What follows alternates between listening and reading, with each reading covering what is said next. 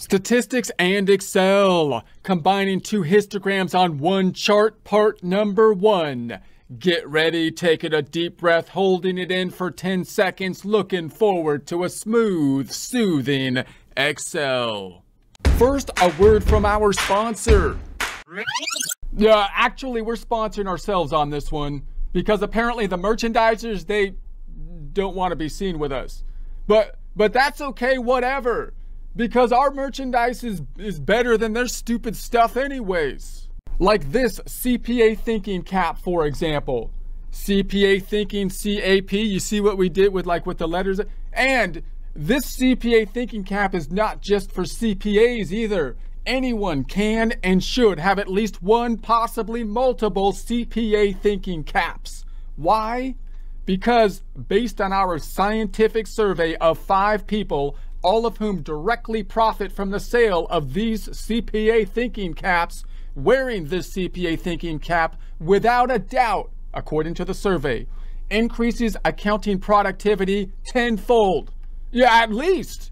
Yeah, apparently the hat actually channels accounting energy from the quantum field ether directly into your head, allowing you to navigate spreadsheets faster. It's kind of like how in the Matrix when Neo learns Kung Fu, or at least that's what the scientific survey's saying. So get one, because the scientific survey participants could really use some extra cash.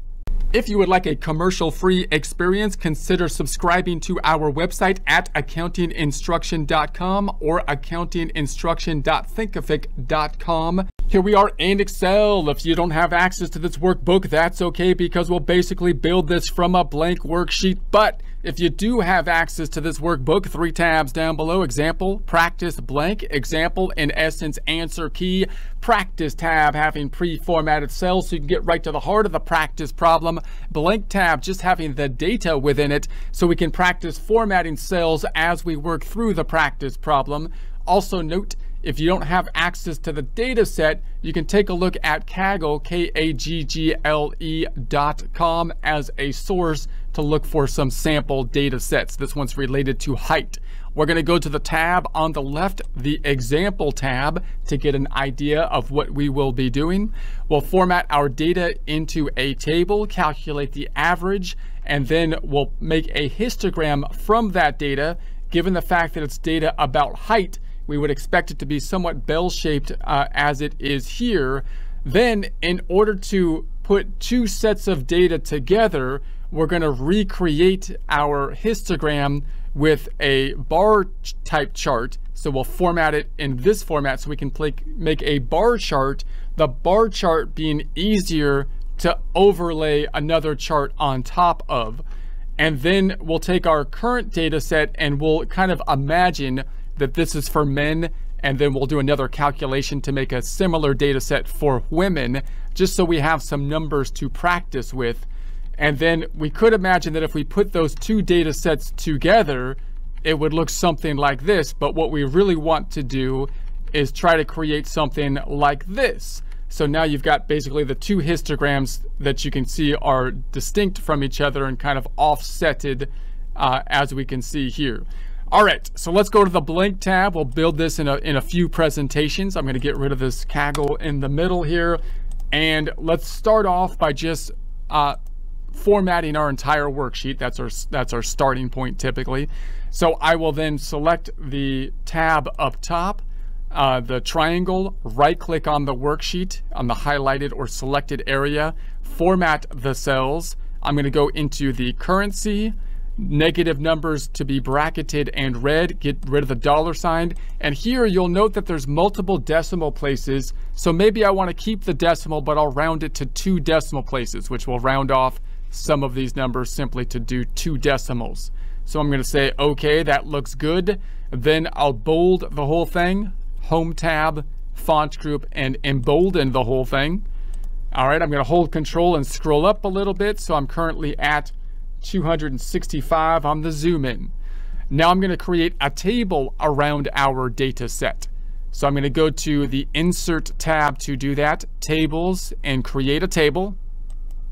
And so it's selecting the entire data set with the dancing ants doing a mamba around it. You can't see, again, you can't see their hips shaking or anything, but if you were to zoom in, they're totally, their hips are shaking, and they're getting into it when they're dancing. So just, it's not like a march. You would think they're marching, but they're not. They're totally like dancing. Any case, I'm going to put a space in between these two. I'm going to make this a little bit smaller and then wrap the text up top. So we're going to go to the Home tab and alignment. Let's wrap the text and center it, alignment and center. So now we could sort the data if we wanted to.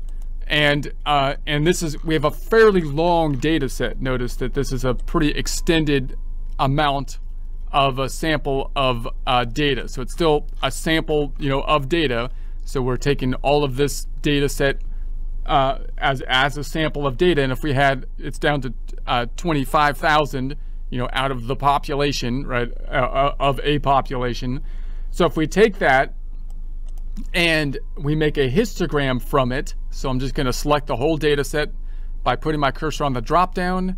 Now I've got all the data selected, and we can go to the histogram we've seen in the past. Just go to the Insert tab, Charts group, drop down on the histogram, and we want a histogram.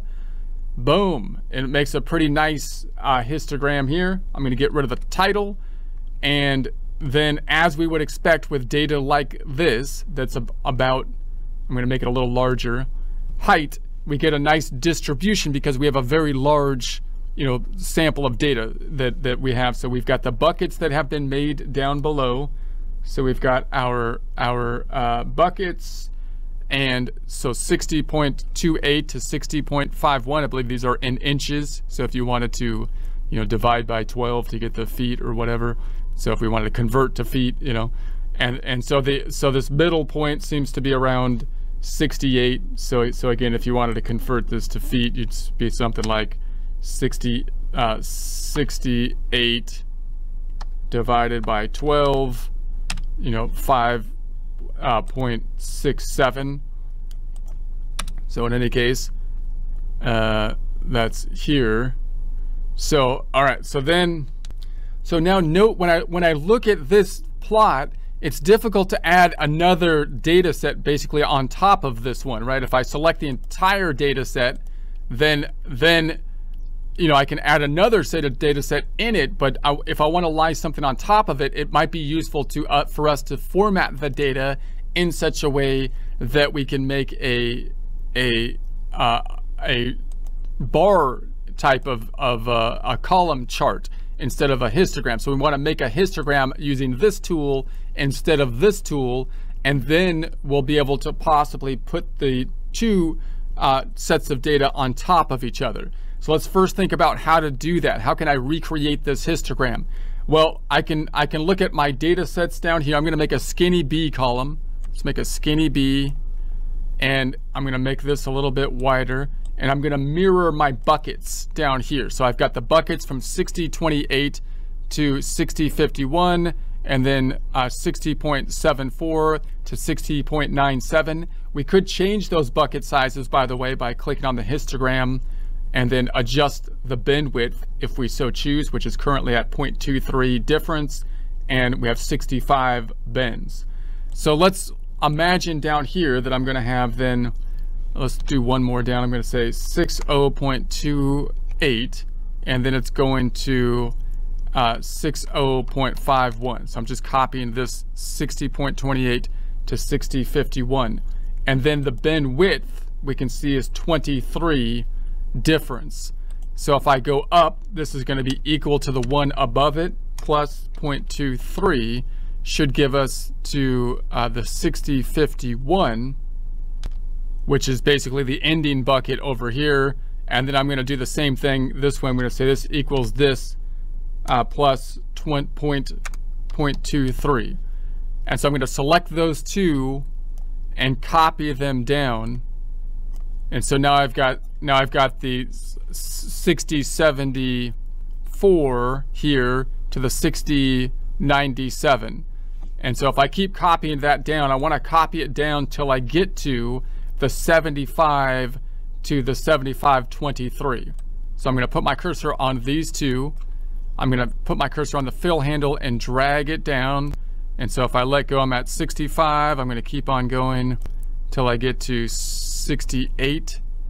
And so I'm going to go to, there's 69, 71. We've got a lot of buckets here, a lot of buckets. So we'll keep going down to 75. So 75 is the endpoint, is that right? It goes from 75 to 7523.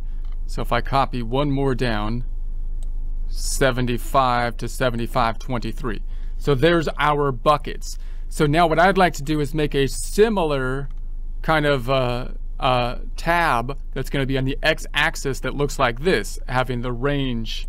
So we can do that with a little formula. I could type in here, if I don't want a formula, I could put this apostrophe, and then I could say this is going to go from 60.28 and then space, and then dash maybe 60.51. However, that's kind of tedious to copy to type that all the way down. So what I could do is do a formula which has text in it by saying equals, and I'm going to point to this cell and then say we want to say and, because I want to connect it to another cell, not add it or divide it or create a function to it, but connect it. And then I'm going to put quotations for the text that's going to go in the middle, which is just going to be a dash, end the quotation, and then we're going to say and then this one. So what this is saying is equals, pick up what's in cell C17 and just put what's in there in it, and then and connect it to, because I have a text field, we put the quotations around it, a dash between the two, and connect it to what is in cell D17, which is that 6059, and enter. So there we have it. I'm going to make this a little bit larger. So there we have it. Now we might end up with a problem as I copy this down, but that's my general formula. I can take this and copy it down. And so there we have that, boom. Notice it did something funny down here. So now we've got this issue that it did something funny. So how can we fix that? We could say that we wanted to round it to get rid of these decimal places. So for example, if I go into this data right here, if I was to add decimals, it's coming up to something that's actually not exactly rounded to 2 decimals. So I would like to tell Excel, hey, round it to just 2 spaces. So the way to do that, I'm going to double click on this cell. I'm going to go to the front of it and put in front of it a round function. So I'm going to say round and then brackets. So now I'm putting that in front, and now I've got my argument. There's the argument, which is correct, and then comma, I want you to round it, and then to round it to 2 decimal places, we use a 10. So the 10 represents rounding it to 2 decimals. So I'm going to then close that up. And by the way, when you use this function, it gets a little bit tricky to use the 10, you know, how many decimals you're rounding to. But once you get used to it, then, you know, it's not too bad to round that out. So then I'm going to do the same thing for the first one here. I'm going to put round brackets and then comma and a 10 brackets and enter. So now we've rounded those 2 datas, and if I copy that cell all the way down, it looks like a little bit more complex of a formula, but then it takes care of that rounding problem. All right, something happened here. I'm going to copy this one down. Okay, I think that's good. Okay, and then I'm also going to do the rounding thing on this one. I should do it from the top down, but I'm going to say equals round, whoop, hold on a second, round brackets, scrolling to the left, and then comma 10 brackets, and then this one double click, round brackets, going to the left, comma 10. All right, so there we have it. So now I'm going to make column E a little bit wider so we can see all the numbers in there. Now that I have my brackets, I want to then select the data from this data set that is in between each of these buckets, and it's used, so we have the beginning and end. So I'd like to have a formula that's going to say something like, if the number is above this number but below this number, then you want it to be in this bucket. And so also just realize that you could see this number is the same. So we want it to be including, if it's 60, 51, we want it in the top bucket, and the bottom bucket, if it's 60, 51, we don't want it here. We want it upper in the top bucket. All right. So let's do our formula in E17. It's going to say equals count if, and I'm going to say ifs with an S. Double click the formula. Here's our criteria bar. So if we could highlight that, we could see the criteria. Criteria range. I'm going to select the entire range up top with the drop down. There's our range, comma, next argument is the actual criteria. So we're going to say that this needs to be, I'm going to use a greater than, so I have to put the quotations, quotation, greater than, quotation, and then and, I've got to use an and connecting it to the 60. So it's got to be greater than the 60. That's our first argument. And then comma, the second criteria that we need to have is the same range, criteria range 2, same range, selecting the entire range. And then the criteria for that range, comma, is going to be criteria 2, has to be then quotations less than or equal to, meaning if it lands on 60.51, it's going to be included here. Close up the quotations, shift 7 for the and then finally the 60.51. So kind of an intimidating function, but it gives you a nice calculation. We can copy that down, and it should copy the relative references all the way down. We could do that by just double clicking, and it should copy the relative formulas all the way down. So this is picking up everything that is greater than, not equal to, but greater than the 6281 up to and including the 63.04. Then we could use this data set to create a histogram, but with the bar chart. So now what we want to have is on the x-axis, we want this stuff, and then this on the y. So I'm going to select these two columns, and I'll scroll back up to where I want the histogram to be before I enter it, and then insert tab, and we go to the charts and graphs, histogram. There's our histogram. Boom. Now it doesn't look, whoops, sorry, not a histogram. Wait a second. Insert tab, charts. This time we don't want the histogram, we want the bar chart. All right, the bar chart. We made a histogram with the bar chart. So let's move it down here. And then I'll close this for a second and make this a little bit larger. And so now we can kind of see these on top of each other. So here's the histogram we made by just inserting a histogram. And then here's the one we made with the bar charts. So there we have it. And so then if I select the data, if I double click on the data here, and sometimes we might want to make the width smaller to like 10 maybe. So now it looks more like histogrammy, right? And we could add our data fields. So I could go up top. Sometimes it's a little finicky to add the data numbers. So if you go up top to the, so I'm in the chart design, and then the ads up top, and I want to be adding then the chart labels that I could put in here, or up top, there's our chart labels. We could put them up top here. So if we had a wider chart, be a little bit, we need a quite wide chart to pull in that many data labels. But, you know, we could put those in there. We might format them maybe. Well, I'll keep it like that. We'll make a really wide chart. So pull this out here. I'm going to hold shift, scroll in a bit, and just see if we can make it wide enough. We could get rid of the decimals is what I was thinking on the data labels. But in any case, that gives us an idea. We could do that up here too. If I pulled this histogram to the right and we wanted to kind of compare the data labels on this one, I could go into the design and the charts, and we can access the data labels, put them up top here.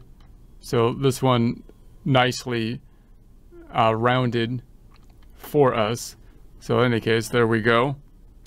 And so here's the data label. So if you select the data and you go into the labels over here and into numbers, and you format it from general to a number formatting, then you can remove the decimal places, which could be a little bit cleaner. I'm going to remove the title up top. So there we have a histogram that we made with the bar chart. Now, so next time what we will do, and notice the heights are, this one I just expanded, it's a little bit taller this way. So I mean, I can do that, you know, it squishes it down a bit so that it looks, you know, similar to our two histograms up top. But so that's what we'll do. Now, next time, what we'll do is think about, well, what if I had a second set of data and then I wanted to create, you know, two histograms that are kind of on top of each other? That's why this tool might be useful. So we'll experiment and continue on with that next time.